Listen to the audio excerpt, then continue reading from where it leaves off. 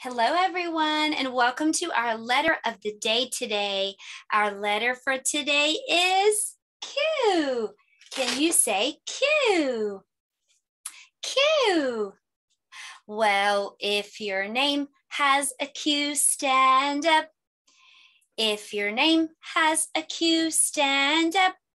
If your name has a Q, if your name has a Q, if your name has a Q, stand up.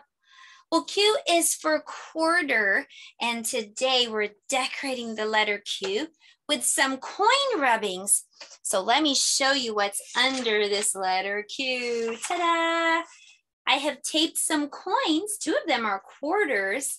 And then I'm just going to color my letter Q and watch what happens when I color on top of one of the coins.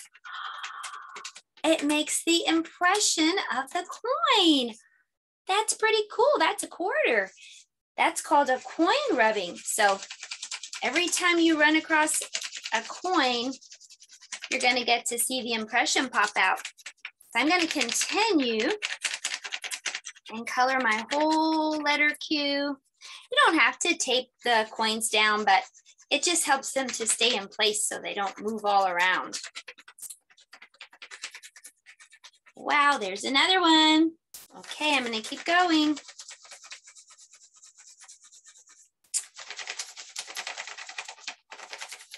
Okay, I'm almost done, and wow, I can really see all those coins. Here's another quarter on the bottom.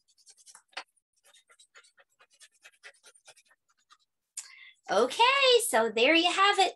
That's the letter Q with all our coins rubbed on there. Well, now that we know what letter Q looks like, let's practice writing the letter Q. And the letter Q is pretty easy because it's just the letter O with a tail. I'll show you what I mean. So we're going to start at the top. We're going to curve around and back. And then we're going to give it a tail. So it's an O with a tail.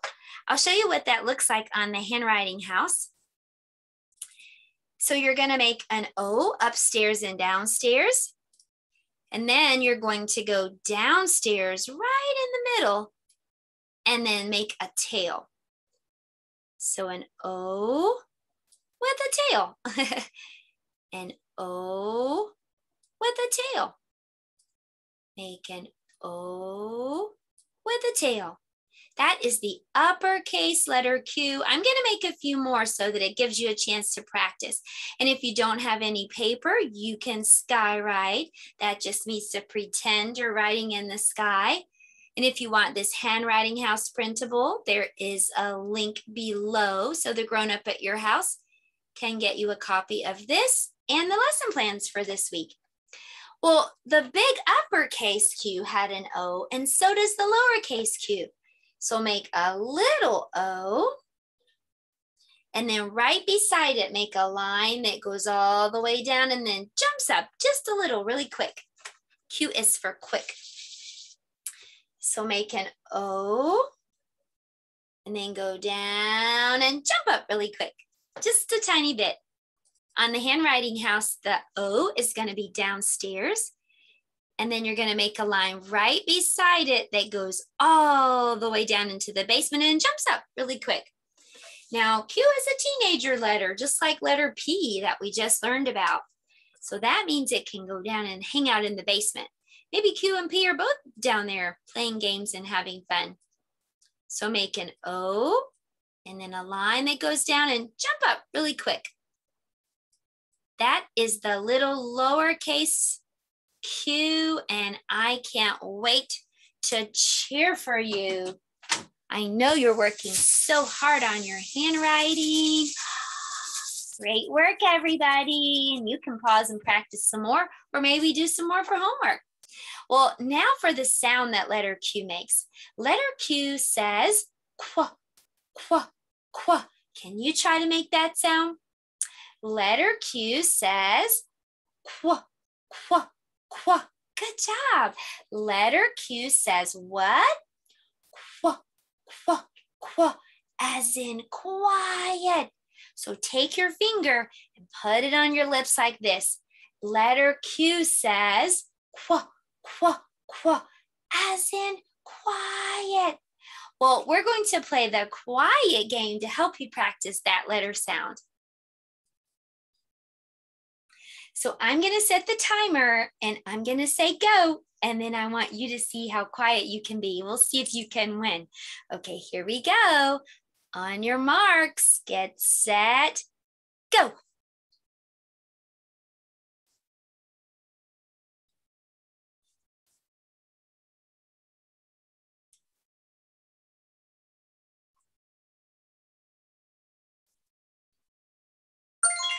Wow, that was so hard. You're so good at the quiet game. Let's do it again. But first, tell me, what does Q sound like? Q says, qua, qua, qua, as in quiet. So let's try it again. On your marks, get set, go.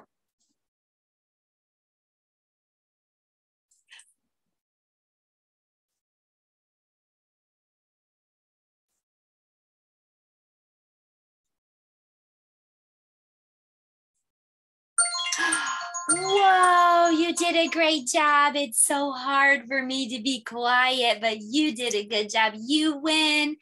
Well, that's what letter Q says. Q says qua, qua, qua, as in quiet. Well, I want to tell you about letter Q. Q has a best friend. Do you have a best friend? On the count of 3, I want you to shout out who your best friend is, okay? 1, 2, 3. Who's your best friend? Let's do it again. On the count of 3, shout out whoever your best friend is. 1, 2, 3. Who's your best friend? Well, guess who's Q's best friend is? Q's best friend is you. The letter U, that is. So every time you see Q at the beginning of a word, you usually see Q's best friend, you. Q and you go everywhere together. Do you and your best friend maybe go to church together, or to the park, or maybe to a restaurant, or see a movie together? Well, Q and you do everything together too. You're going to see you right beside Q in most words, especially when the Q is at the beginning. Well, we're going to do some blending with Q and U, and QU makes the same sound as Q, qua, qua, qua. So can you remember what those vowels are? The vowels are A, E, I, O, U, A, E, I, O, U, A, E, I, O, U. These are the vowels. Well, these are the vowels that we've learned so far. And I'm going to put Q and his best buddy U right beside each of these vowels. Okay, I forgot to tell you my best friend when we were sharing. My best friend is Jesus, for sure. Okay, well, let's see if we can do some blending. We know what Q sounds like. And U, Q, U says qua, qua, qua, as in quiet. Do you remember what A says? Q. What does A say? Ah. That's what A says. So let's blend together. Qua, ah, qua, quack, like quack, quack, quack, quack. Now, do you remember what letter E says, Sunny? What does E say? E looks like an ear. And E says, eh, eh. What'd you say? Eh. Good job. Well, let's blend. Qua, eh, que, que. You did it again. I know you know what letter I sounds like, because I looks like a lollipop, and icky sticky. Oh, an icky sticky lollipop. Eh. So let's blend. You ready? Qua, eh, Quit. Quit, like quick. Well, let's quickly do one more. Let's blend the Q and the U with an O, but I wonder if you remember that my friend O has a sore throat and has to go to the doctor. My friend O says, ah, ah. So let's blend. You ready?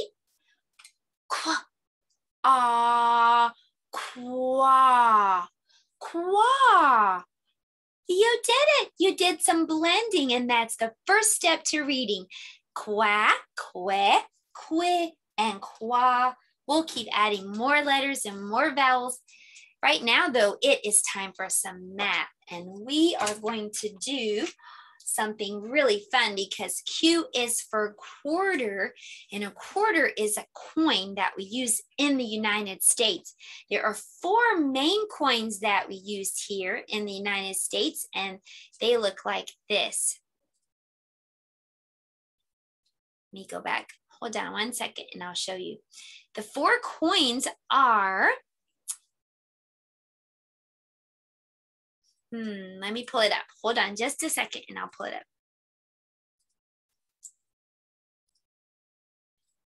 Okay, now I've got it. Here are the 4 coins. So the first coin that you can see here is a penny. A penny is kind of brown in color.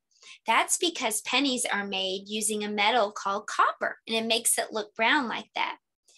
So the penny is worth 1 cent. Now this is a nickel. That's the back and the front of a nickel. A nickel is worth 5 cents. This is a dime. A dime is the smallest coin, but not in value. A dime is worth 10 cents. Can you see the flame and the leaves on the back? This is a quarter. Q is for quarter. A quarter is the one that is the biggest, and it also has the biggest value. A quarter is worth 25 cents. Look at the bird on the back of this quarter. Okay, so now I'm going to play a little game with you, and we're going to see if we can practice the names of those coins, okay? So let's do that now.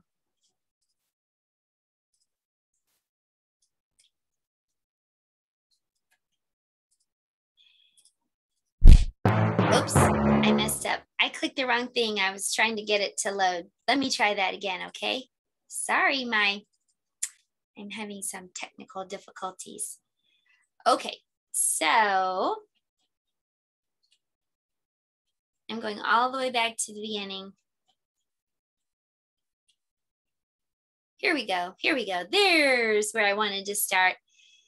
So this is a piggy bank, and we're going to see, look at all those piggies. We're going to see if we can name the coins that we see on the jar. All right, do you remember the name of time? And I'll click it for us. I'm going to go out and back in just to make sure that I shared the sound. I did. All right, so that one is a dime. And that girl is saying, awesome. Do you remember this one? It has a bird on the back. What coin is this? It's a quarter. A quarter. What about this one? That one has the leaves and the torch. That one is a dime. Can you say dime? Awesome. This one is brown. Do you remember the coin that's brown? That's a penny. Good work. A penny. Do you remember this one? This is called a nickel. Can you say nickel? Now this one is the one we're talking about today. It starts with letter Q. It's the biggest one. It's a quarter. A quarter. Oh, which one was this again? That's a penny, and that's the back side of it. Good work. Okay, this one is a nickel. A nickel. This is the back of a nickel. Can you say nickel?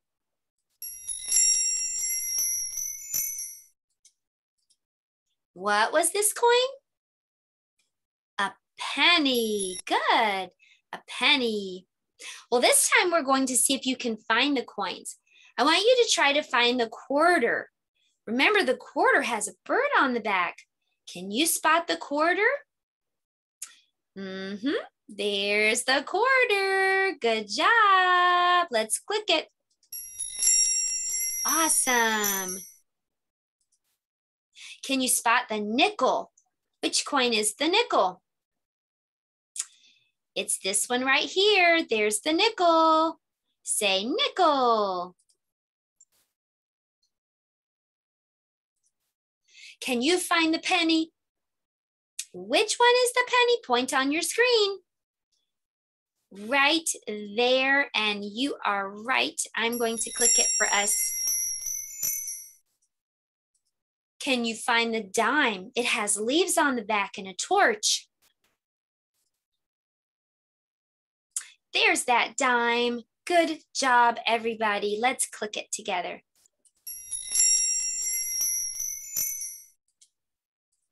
Can you find the quarter? This is the last one.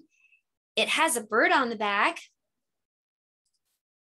There's the quarter. Good job again. Let's click it. Awesome. And you really did do awesome today in math. Well, we're going to head over to the art table now and make a bank to hold all your quarters and nickels and dimes and pennies. I'll see you at the art table. Well, here we are at the art table, and we're going to be making a bank. You just need to find a container. Any kind of container would work. I just found this empty container in my cupboard and washed it out. You could use a Kleenex or a tissue box. That makes a great bank. You could use a jar. You could use a potato chip canister. Any kind of container that will hold your coins would make a nice bank. The first thing we're going to do is cover our bank with some colorful paper. I think I'll make mine pink. So I'm just going to take the paper, cut it to the size of the container, and I'm just going to wrap it all the way around. Okay, next I'm going to decorate it. And I have some stickers, so I think I'll put Spider-Man on there. And I also have Thomas the Tank Engine, so maybe I'll put a few Thomas the Tank Engine stickers on there too. So once you get your bank decorated, all you have to do is put the top back on and then get a grown-up to poke a hole in the top. And then you're ready to add your coins. Let's try this bank out. Oh, there's a quarter, and here's another quarter. This is going to be a great bank for saving all my coins. Well, I'm going to come around now, and I'm going to show you another idea that you might use to make a bank.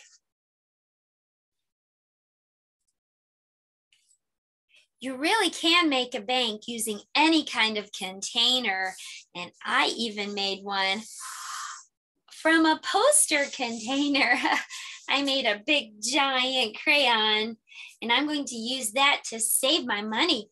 See, this is just a poster canister, and it makes a really cool giant bank. Wow, I'll get a lot of coins if I fill this up. Okay, well, that was our art project for today. And for social studies, we're going to be learning about money.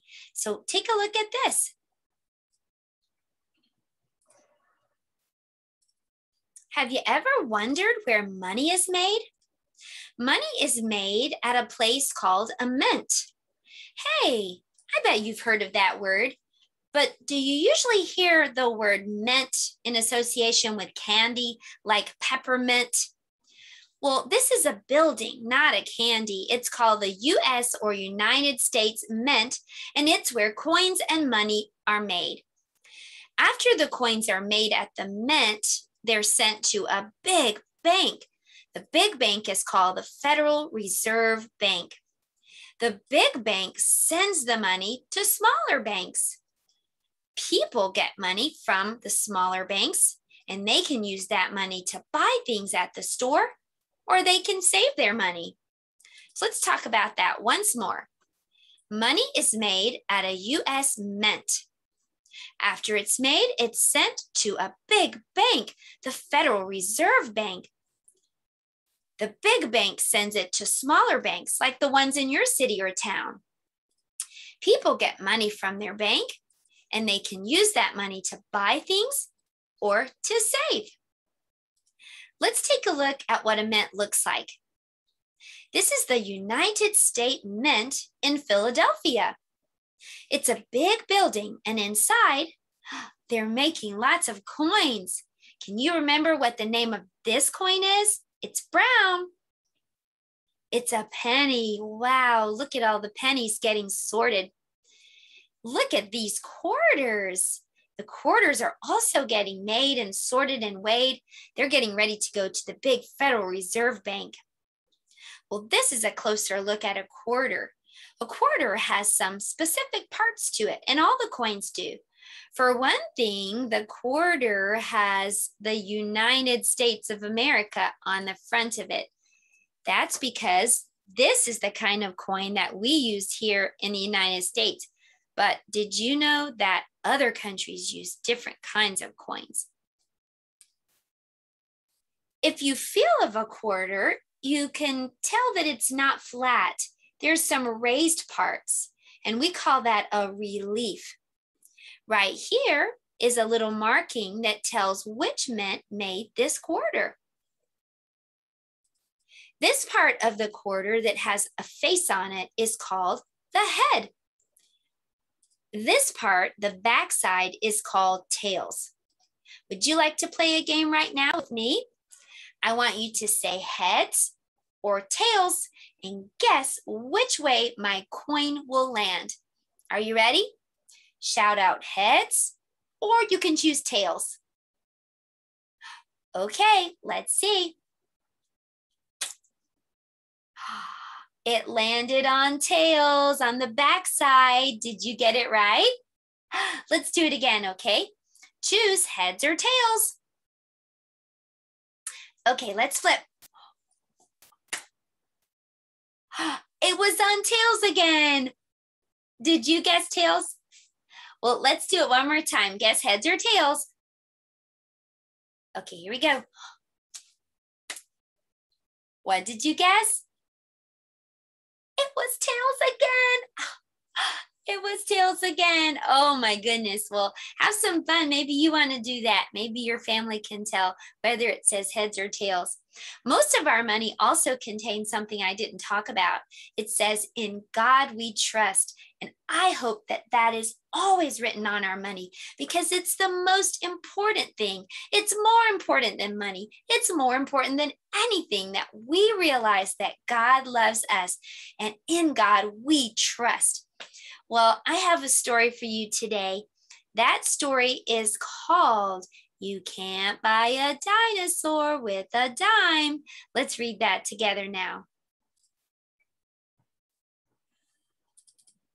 You Can't Buy a Dinosaur with a Dime by Harriet Seifert.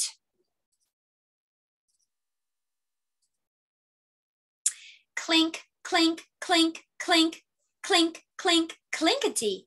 Money saved in a bank makes your brain think thinkety.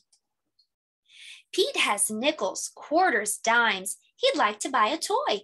If he can pay for what he wants, he'll be a happy boy. Mom said, "Pete, the money's yours to spend at Harry's store. And if you choose to spend it all, then you can save some more." Pete finds a scary dinosaur as green as sour pickles. He wonders how much it will cost in quarters, dimes, and nickels.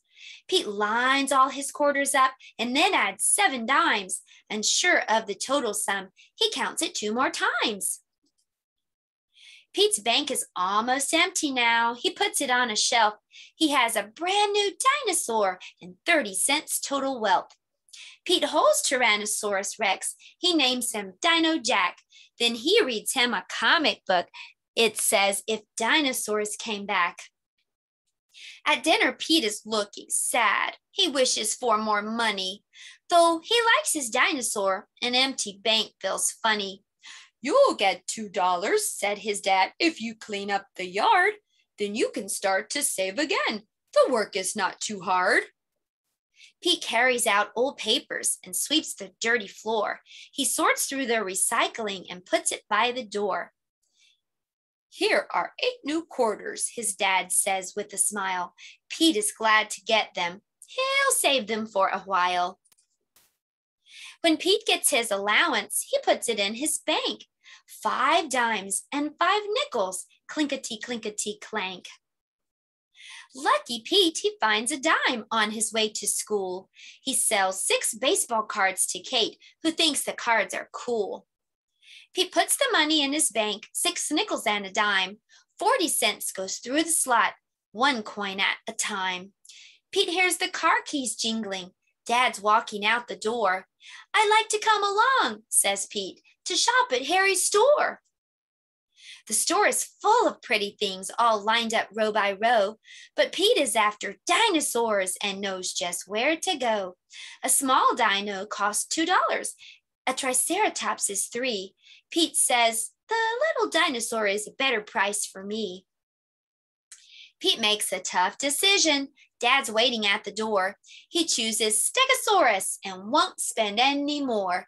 Pete carries his own package. Dad says, let's get a snack, and you can bank your money as soon as we get back.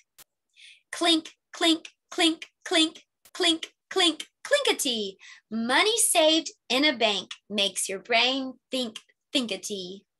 The end. Well, I hope that you get to make a bank today for collecting all your coins and saving them, and maybe even spending just a little for a dinosaur like Pete or something else fun.